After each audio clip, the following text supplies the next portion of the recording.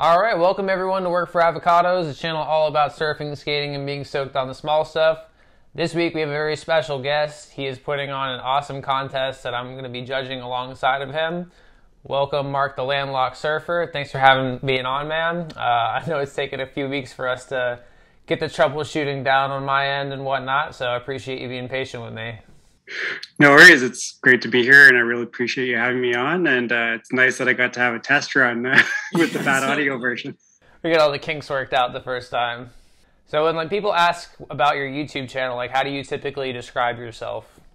Yeah, I guess it kind of started just because, I live far away from the ocean and I'm addicted to surfing. So basically my brain always has a piece of me that's thinking about how can I try and get a surfing fix.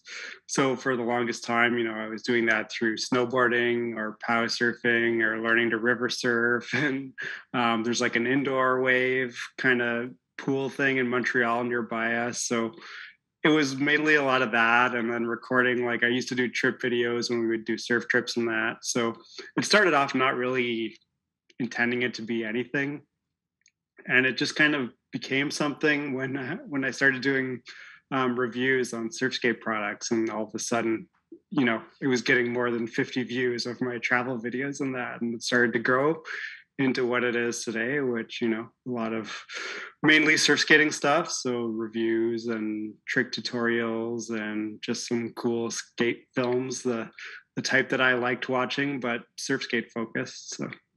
Absolutely. And you just passed 5,000 subscribers recently, wasn't it? Like just last week? Yeah, it was a couple weeks ago, yeah. That's awesome, man. Congratulations on that. I know that's a huge achievement, and I know that takes a lot of work into putting editing videos, and especially the surf skate films that you've done. Mark's done a lot of really cool film edits where he makes full-on almost mini movies of his adventures in surf skating. It's a really cool thing to watch. You guys should definitely check that out. Where was the last one you just went to? I was in the Azores, so the islands in the middle of the Atlantic Ocean, part of Portugal. And it was supposed to be our first surf trip after 2 years of lockdowns and being stuck here with the pandemic. But the surf conditions didn't really work out. Being someone who lives far away from the ocean, the 16-foot bombs that not even the locals were paddling out for weren't really going to be something I was going to risk my life for. But the nice thing about surf skating is that we brought along the surf skates, and I would have been bummed if it had been any other trip before I discovered surf skating. And instead it was like, we'll go find some cool places to surf skate, and that kind of salvage things. So, there was one day I went out that it was weird. It was kind of like either too small, like it was completely flat, or you'd have these huge bomb days. I went out on one day that was a little bit too big. I got one wave so I could say I surfed. And then I got out of there after getting a triple wave hold down and called it a wrap. Yeah, well, you chalk it up as a W. You got the wave. Man, to go from not having any waves at all to too many waves or too much of a wave. Yeah. It's an interesting problem to have, but that's awesome you were able to make the most of it. That's something really cool, and that's something I admire about your surf skating is any conditions that you're in, you're able to make the most of it, even if it's a super technical area or just a bank or something. You always seem to find a really awesome way to have fun with what you do. Yeah, thanks, man. It's kind of the nice thing about growing up in a city that's kind of boring for terrain is, you learn to make do with what you have and find ways to use it. And it helps kind of build some of the creativity, I think. Yeah, definitely. For you guys who haven't seen Mark's videos before, one thing that's really unique about his specific style of surf skating is that he's a very technical, very creative surf skater. His slides are awesome. He can do airs and whatnot. He also does crazy kick flips and grinds, and he really pushes the technical aspect of surf skating. So it's kind of like a niche inside of a niche. And as someone who can barely ollie, it's a really cool thing to watch. And speaking of which, that actually brings us to one of the main topics of the video that we're doing today is that you're putting on the contest in honor of getting 5,000 subscribers, right? That's right. Yeah. I've been pretty fortunate with what I've been able to do with my surf skating. And I've had some companies who've sent me boards to review, and another reviewer who sent me some boards and that. So I kind of wanted to like give someone a surf skate. The only problem was with the way that I ride, all of mine are in horrible shape, and it would not be a good gift if I gave them. If you saw some of the pictures I posted of what my trucks look like on my yacht that I took to the Azores. But I thought I had a really creative idea with this idea of creating a contest that could come up with, that would be focused around kind of what I'm about, which is creativity, either in terrain or in how you ride or in tricks you can do. And so I reached out to Your Own Wave, Yow Surf, and told them about the idea, and they were pretty cool with it. And so they offered to supply a brand new Yow Snappers skate as a prize. So you won't be getting mine that is just hanging by a thread right now. Some razor tail that'll cut your ankle off. Yeah, so it's a cool idea to kind of, build see what other creativity other people can come up with and get inspired by that. Definitely.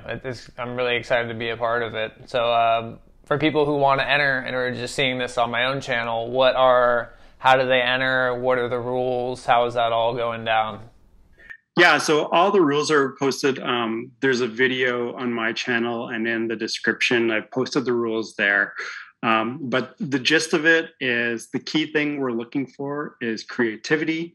So doing something that's unique, something that's interesting. Execution still counts. So, if two people submit the same creative trick, then the one who performs it better is going to get an edge.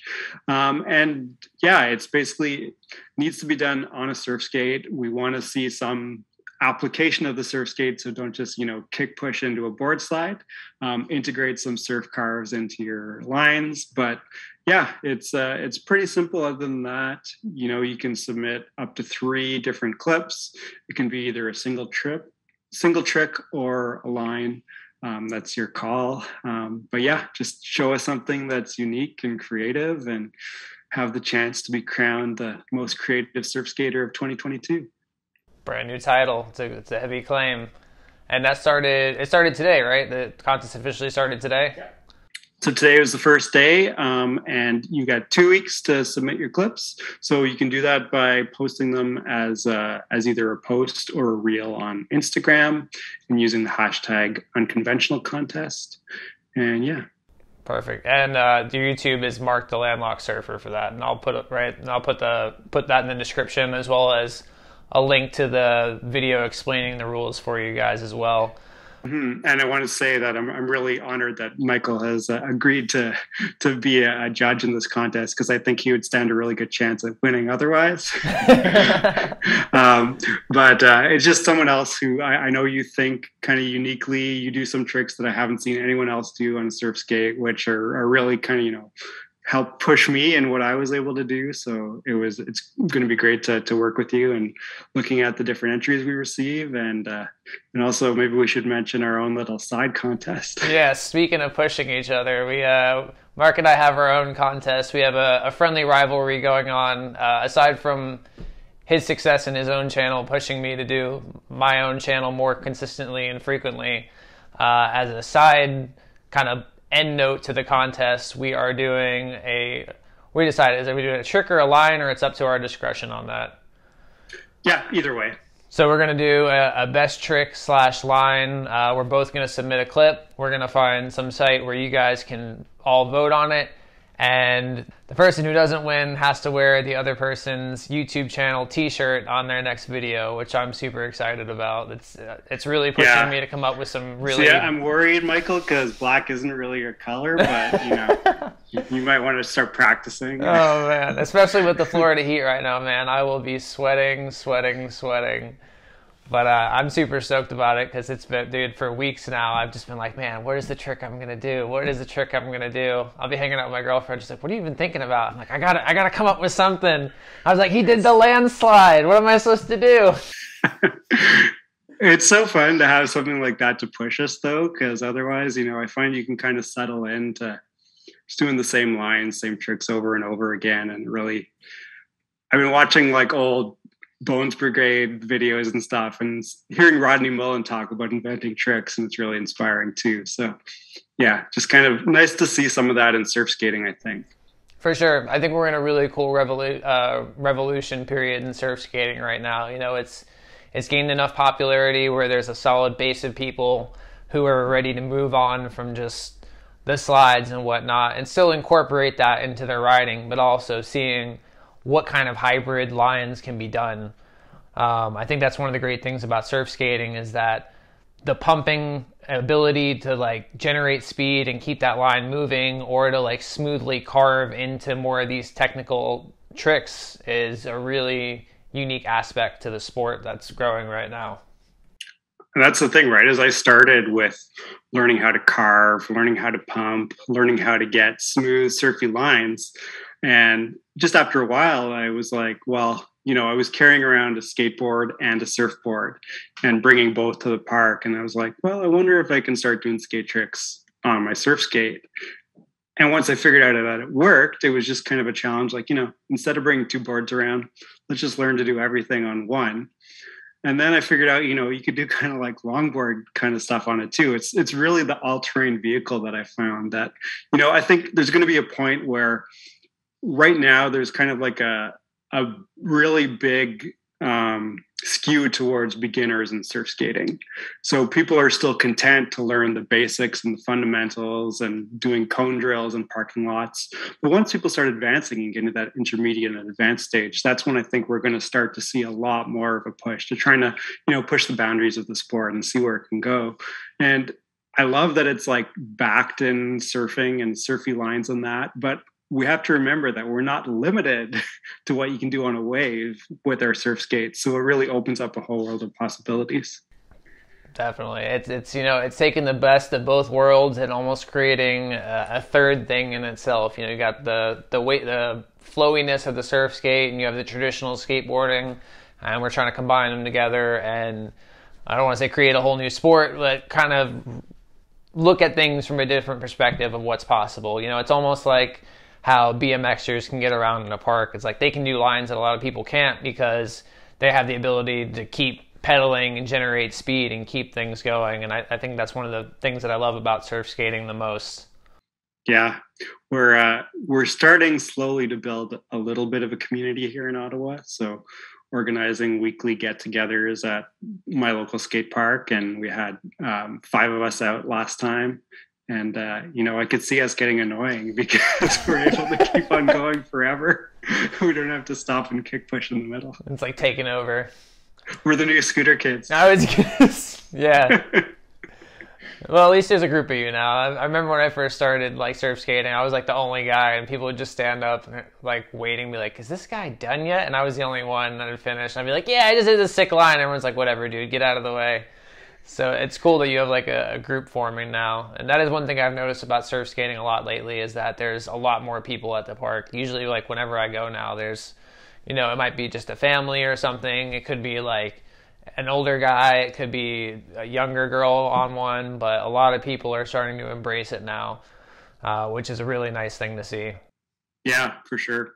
It's not quite there at my local yet, but if they don't see other surf skaters, they recognize me since I'm there so often. Yeah. Speaking of your local park, man, your local park looks sick. I was like revisiting your videos, and just you have like seems like you have the perfect setup there for surf skating. It is honestly just such a blessing. Like, I mean, you know me well enough to know that I'm a guy who tries to see the positive in things and try to see the glass half full. But like, I'm just now appreciating how lucky I am to be in Ottawa. Like, as a landlocked surfer, you know, we've got a river wave, so I can still get a surfing fix and ride away for a few months of the year. We've got that amazing park that was built, you know, more than 20 years ago, and it just, for whatever reason, the way they designed it, it's unlike any other park in Ottawa that just has great lines for a surf skate. Like, none of our other parks have any kind of flow to them. But this old park that's, you know, kind of falling apart in the concrete, there's a few patchy sections you got to watch out for, just is designed perfectly for surf skates. So yeah, pretty fortunate to be here in Ottawa with with those opportunities. Definitely. I mean, that's kind of how we talked about earlier. It's like everything seems to come full circle. It's like a lot of these older parks we're finding out are pretty ideal for surf skating conditions. Yeah, like some of those snake runs near you look Yeah, incredible. definitely. I saw one that I want to say his name's John Bishop. Do you follow him on YouTube? hmm I love his videos, but he was on one, he was revisiting some park that was like 25, 30 years old or something like that. And by traditional means, it would not look like a fun park, but he was on a surf skate pumping down it, and it was pretty interesting to see his take on it. Yeah, for sure. I mean, like my videos from the Azores, like explore and discover. It's not a skate spot. It's not a place for skateboarding because everything is so rough and ragged. Like most of the city streets are cobblestone, and then you've got some really rough areas. But the surf skate can handle that, and it just opens up opportunities that you wouldn't really have on a standard popsicle board with small wheels. So it's part of why I love surf skating. It's just so versatile. You get to explore the environment in like a whole different way. And you guys, you and your wife got some pretty crazy shots of that experience. It was super cinematic. It looked like a surf trip in itself, you know. Yeah, it's a beautiful place, and part of the fun is just exploring. Like I do a lot of planning beforehand, just checking on Google Maps and looking at the satellite views of, oh, that spot could be interesting. It looks like a bank there, and yeah, it's half the fun for me is kind of the anticipation and trying to find those good spots. Do you just go off of like street view and just looking at it, or are you able to like look at the terrain, use like some tools to like actually see the terrain change and like elevation? Yeah, I take all of that into consideration. I mean, there's certain spots where you think there's more likely to be something interesting where you can focus. Like I looked a lot at the marinas that were along because I know they're going to be paved. They're going to have some interesting terrain. Usually they have ramps that go towards the water to move boats around in that. At cities, at kind of downtown areas, and then just kind of spots that just look interesting. So like that treed road, the road that went up to the volcano. It's just anything that looks like it might be a little bit interesting, or that it might have some texture, some diversity, some relief. That kind of thing is where I kind of hone in on, and then explore using Street View from there. Nice. Yeah, you've made some pretty incredible discoveries. As I mentioned in the last video, I won't ask you where it is, but we'll do an overlay clip, and I'm also going to link it in the description below. But Mark found a skatable mountain, which I'm still, every time I look at that, I'm just like in shock of that, how you found that. But that was like the gold treasure that I've ever seen. You must have been pretty stoked to find that one. Yeah, that was pretty cool. So I'll be honest that it wasn't just randomly stumbling across that. I saw a picture of someone using a regular skateboard on there, and then I made it my mission because I'm like, if someone can skate that with a regular skateboard, it's going to be 10 times better on a surf skate.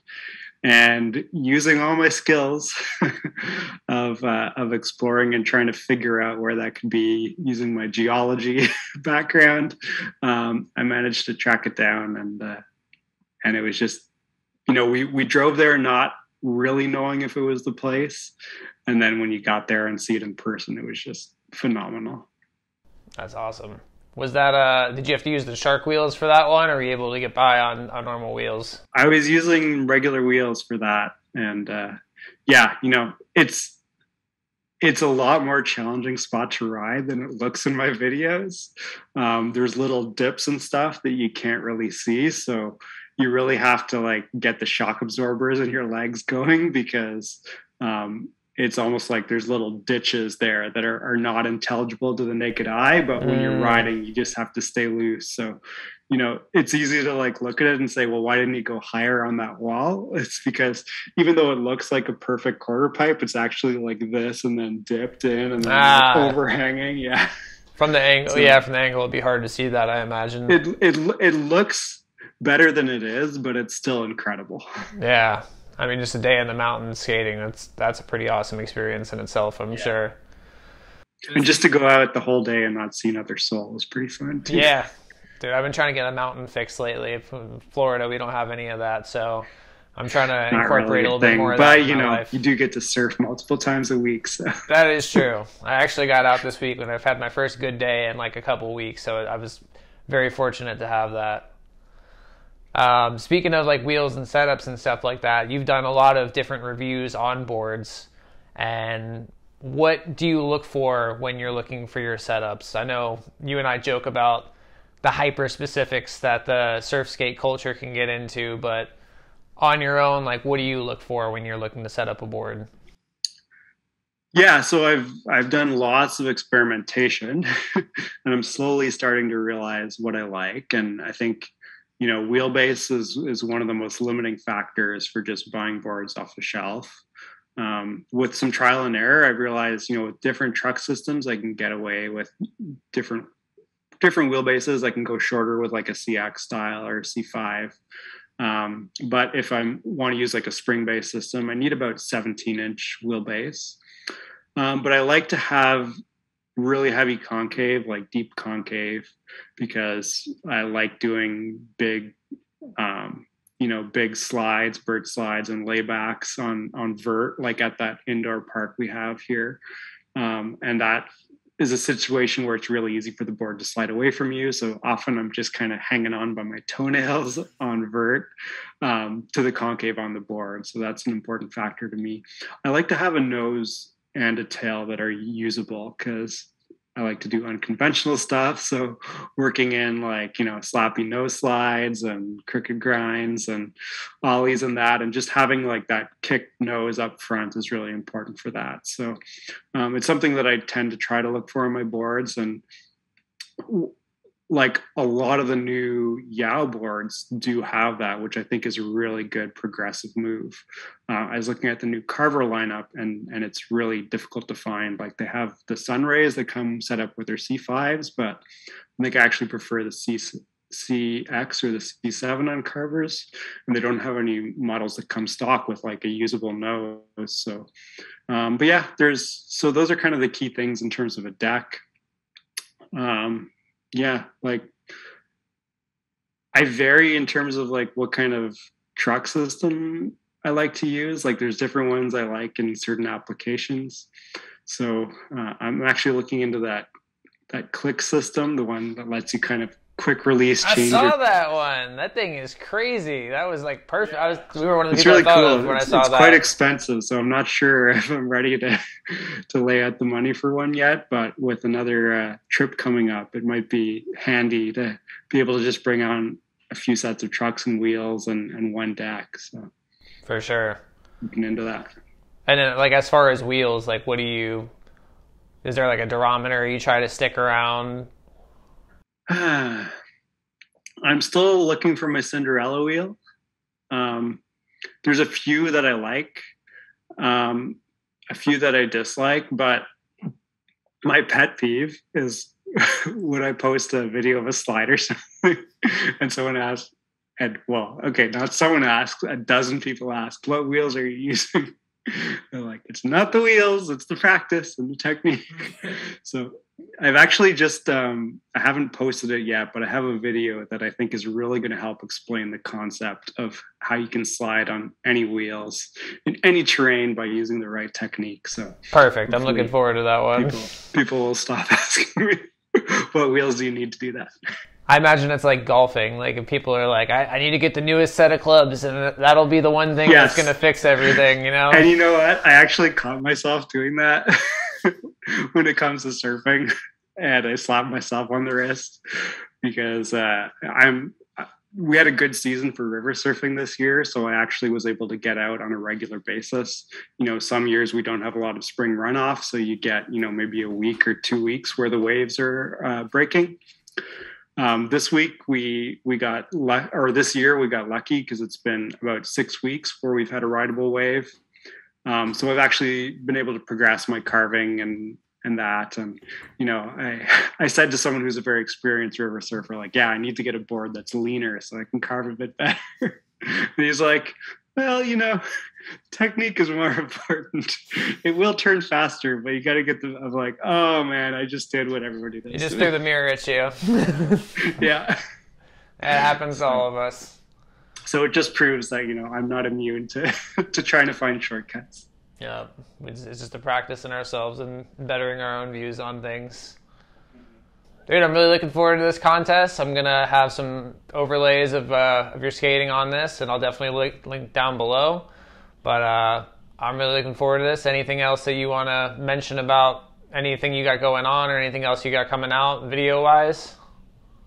Not really. I might look into doing another travel exploration style video like I did in the Azores. We have some travel to Maui coming up at the end of the Oh, summer, dude, so I'm already mapping out all the great ditches they have there. So that's right. We talked about that last time. You're meeting up with Ratty Daddy, right? yeah, we're gonna see. Like he's on Oahu, so it just kind of depends if I can find a decent flight to get over there, because I would really love to go skate the Wallows. Yeah. Classic spot, but there's enough in Maui that would probably tide me over. So yeah, we'll see.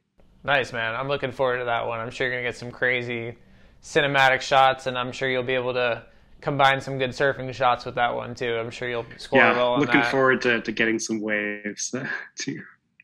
Definitely.